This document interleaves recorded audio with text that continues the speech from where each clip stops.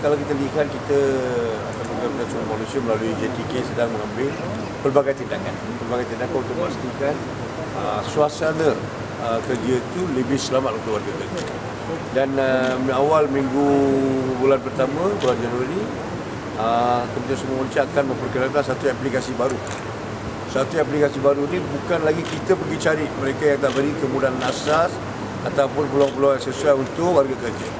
Tetapi setiap pekerja di negara kita, tak kira sama ada pekerja tempatan atau asing, mereka akan adakan hubungan terus bersama Kementerian Sumber Manusia.